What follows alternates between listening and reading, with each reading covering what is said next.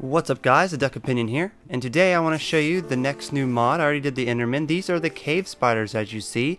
Now these are just smaller green versions of spiders, and you find them in abandoned mine shafts, which I'm in right now. I'm in an abandoned mine shaft. And you mainly find them because they will be surrounded. They'll be their mob spawner, that's the mob spawner form, and they'll be surrounded by cobweb. That's how you know that it's a spawner for these little cave spiders. And the thing about the cave spiders is if it's on a higher difficulty level, it will poison you like instantly. When it's on easy, it won't poison you as hard.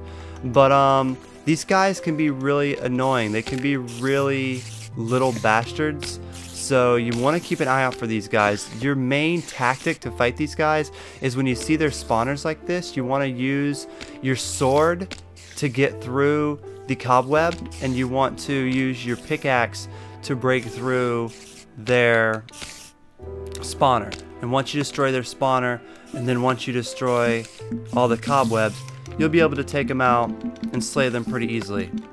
Now they drop web just like any normal spider, and apparently that's all they drop.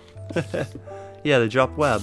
So those are the cave spiders. I've already went over Endermen and cave spiders. I'm just gonna have to find me some of those armadillos, which the Minecraft calls silverfish.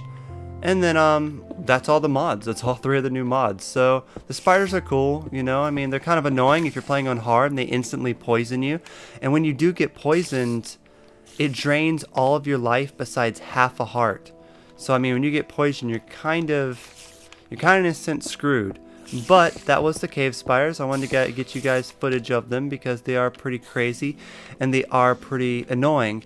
And also just a little minor gripe. I noticed that when you're in creative mode, mods still attack you.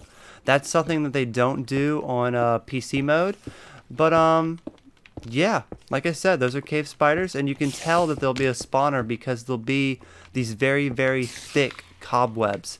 That's how you can tell it'll be a spider spawner. So get rid of that spawner, no more spiders, and hope this helped you guys out. Hope this gave you good information about how to handle these spiders if you find them yourself, and I will talk to you in the next video. Peace.